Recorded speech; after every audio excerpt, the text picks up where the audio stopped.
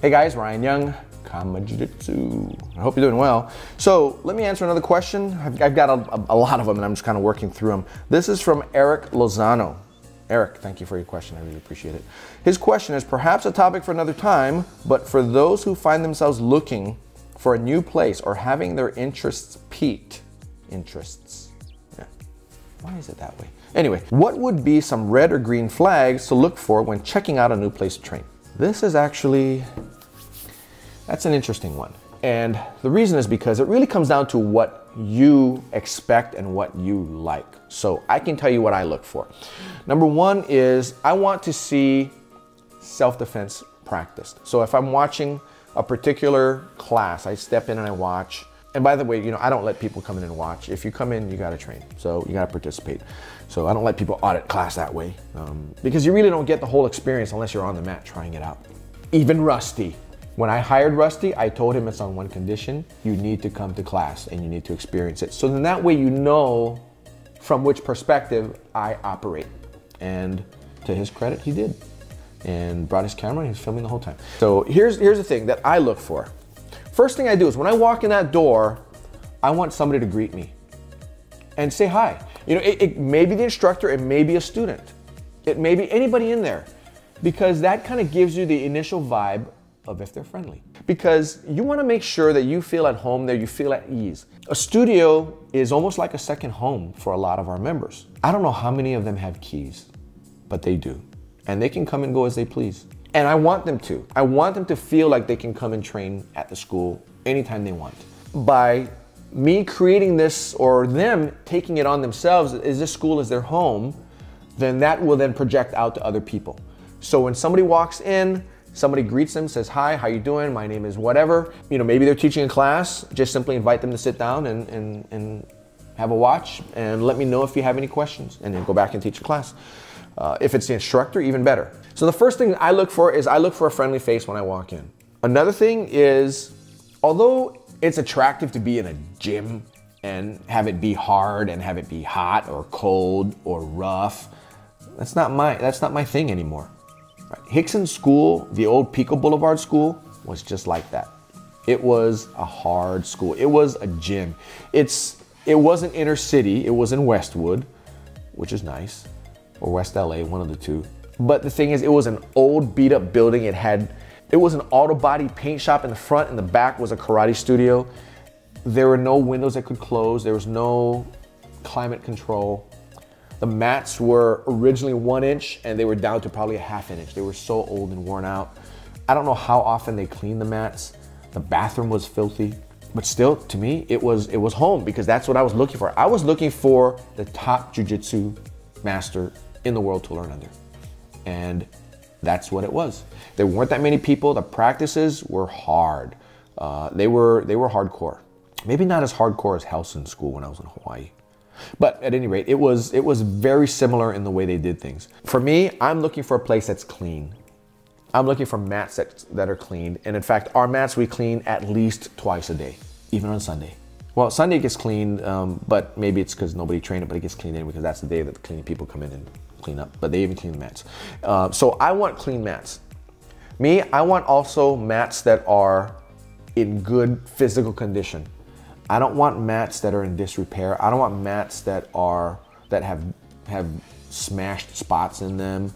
Mats that have dirt inside. You know, a lot of these tatami style mats, you know, it's these 1 meter by 2 meter pieces, they lay them down. They get the textured one for grip. The problem with that is that dirt collects in it and they have to be scrubbed. So I'll look in the cracks and I'll see dirt, and for me, red flag, right? If it's clean, obviously green flag, right? Because for me, I like clean. Why are clean mats important? Well, clean mats make it much harder for you to catch staph and ringworm. Ringworm is basically athlete's foot somewhere else in the body. And if one of your training partners has athlete's foot, you know, you hear about catching them in showers and all that, you can catch them on the mats. And if you are always disinfecting the surface of it, then you kill it. And then, you know, you don't know, are you gonna check all your students' feet? No, you're not gonna. That's an important thing. So clean mats really, for me, is the major thing. It's the top two major things. So, you know, friendly people as well as clean mats. I could have friendly people with dirty mats. I am not training there.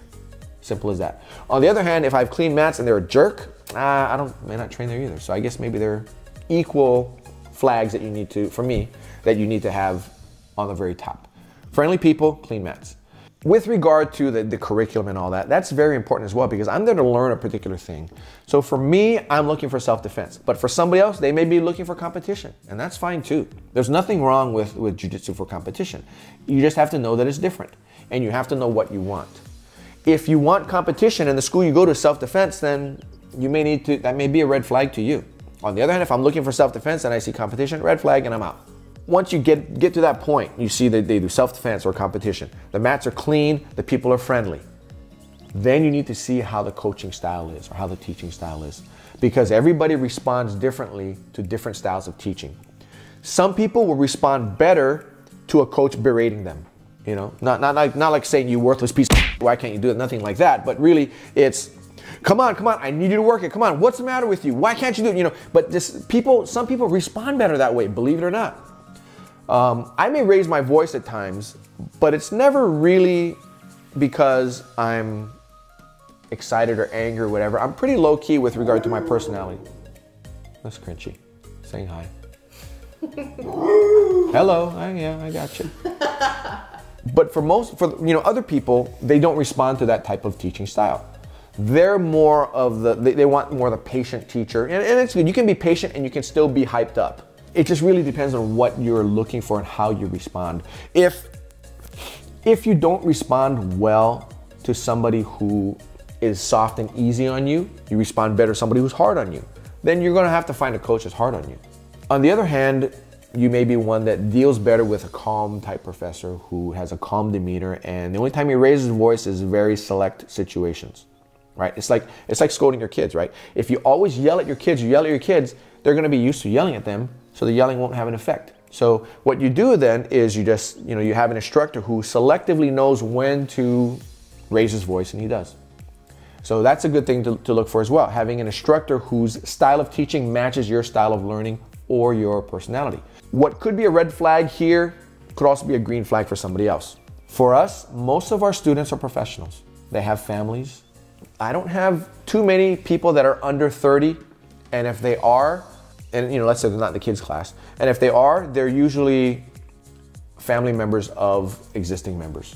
But for the most part, our members are age 30 and up, with the average probably being around late 30s to early 40s. So if you're young and you walk into a school full of older professional types, that may be a red flag. On the other hand, if you're a professional type and you walk into a school with a lot of young guys, that may be a red flag as well. You may think as a 40-year-old, you may think, well, you still remember what it was like when you're 25, and you may think to yourself, I can hang with these guys. You could, but the thing is, it's what I call, you're gonna have a series of Pyrrhic victories. What that means, so you don't have to Google it if you don't already know it. What that means is that you can win, but you took so much damage winning that winning really wasn't worth the battle. And that's what it is when you are a 40-something engaging with 20-somethings, you may win, but you're gonna hurt like hell when you get back home. Your body's gonna ache, you're gonna be busted up. Whereas these young guys, they recuperate fast. You may smash them for a little while and the next day they'll be right up ready to go again. And they don't have any effects, any ill effects from what happened the day before. On the other hand, you'll be hurting for 3 days. So that may be a red flag for you. But some of us like to think that, hey, 40 is a new 20, which is bullshit. But that's what I think, and I can do it, and I know people that are like that, and they learn the hard way that it's not really what you want to do. They end up getting broken, and they end up quitting, right? And the goal is to get in and not quit, right? So look for a school that matches you, matches your desire for friendliness, matches your cleanliness, matches your learning personality, and matches your demographic. Because those, if you can get all those taken care of, then the hard part of learning will not be made more hard by the other stuff that have very little to do with getting good at jiu-jitsu. So I hope that helped, and feel free to keep commenting. I try to engage as much as possible, commenting, asking questions, and I'll do my best to help you out. Anyway, take care of yourselves. Happy training. Bye-bye now.